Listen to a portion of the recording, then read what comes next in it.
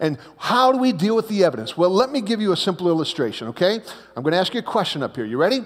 How do they get the balls to roll uphill? I'm going to help you because I'm a nice guy.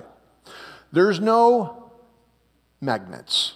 There's no strings. There's no reverse photography. There's no air. That was a really good suggestion somebody gave me.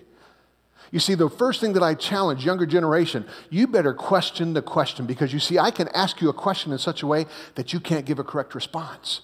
So what we need to do is look at that evidence and understand this. We live in a world that is training our children to look at the world from a very specific perspective. But now let's take that evidence and let's just twist it a little bit. And let's take a look at that evidence, and let me ask you the question again. How do they get the balls to roll uphill? They don't.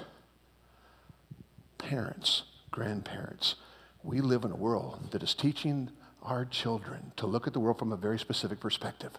All I'm going to do tonight is I'm going to take the exact same evidence that the world has, and I'm going to twist it, and we're going to look at it from a different perspective. We're going to look at it from this perspective, from the only one who's always been there, who knows everything, who told us what happened, and can we trust him?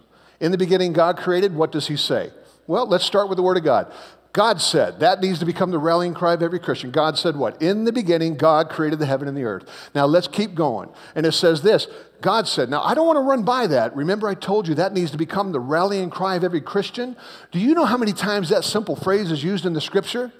46 times God said is used in the Scripture. Do you understand that the Bible doesn't claim to be a good book?